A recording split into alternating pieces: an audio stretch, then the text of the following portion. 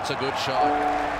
I'm convinced it's going to be a drawn test match. Make it 550 up, and he declares. No one gave us a chance of winning the test match. It was going to be a boring draw.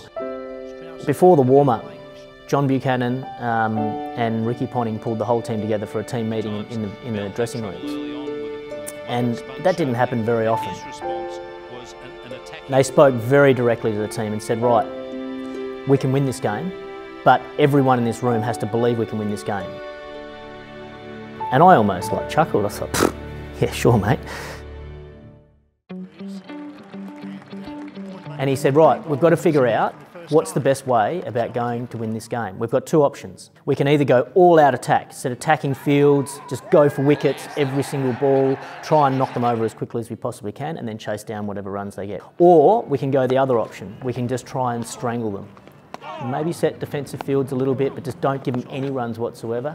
And as a team, that's the way we decided to go. And you could see it in Ricky's eyes and John Buchanan's eyes, that the belief started to grow. And you could look around the room and the boys started to think, okay, maybe we can. We've got a plan of how we're going to win this game. And I started to believe as well. Shane Warne bowled for 2 sessions, non-stop from one end. He was just phenomenal. And then that enabled Ricky just to rotate the quicks around from the other end. And they did a great job. We got the ball to reverse swing a bit.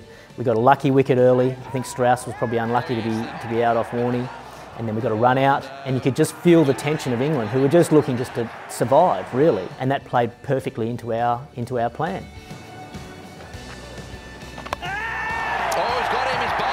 And you could feel the pressure building. We got another wicket, we got another one, and suddenly the crowd started to get involved as well, and we started to getting more belief, and England started to get more tense. So the way that whole day played out was just amazing, and it says a lot about the attitude of our leaders, in Ricky and John and Shane Warne, to make everyone believe, have a very clear plan, and then the attitude we took out on the ground to believe we could actually win that game. It's Matthew Hayden and Justin Langer come out to an extraordinary roar here at the Adelaide Oval. Everybody has the hairs up on their back of their neck. I was really nervous, because we'd got ourselves, when we started our second innings, we'd got ourselves in a position where we could possibly win this test match out of nowhere, like no one gave us a chance of winning the test match. It was going to be a boring draw. So I remember feeling incredibly nervous, thinking, wow, we've got a chance. So I was praying that, Haydos and JL would get us off to a flyer. Ricky had been in amazing touch, that they'd get us home and I could just sit back and relax and just watch the run chase. Bang! What a shot. Magnificent shot through mid-wicket. Pressure right on England now. There's always a twist in every tale. In the air, should be out. Mid-wicket coming around, got to catch it for England. He does, he does.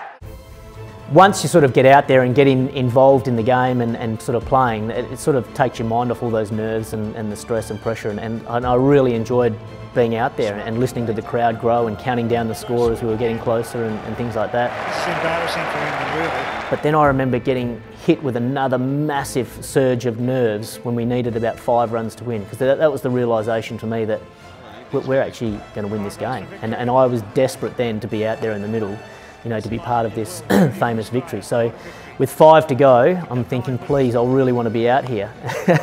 And thankfully got a 4 away and thinking, come on, one more run. And then, yeah, it's still to this day probably the best feeling I've ever had on a cricket field.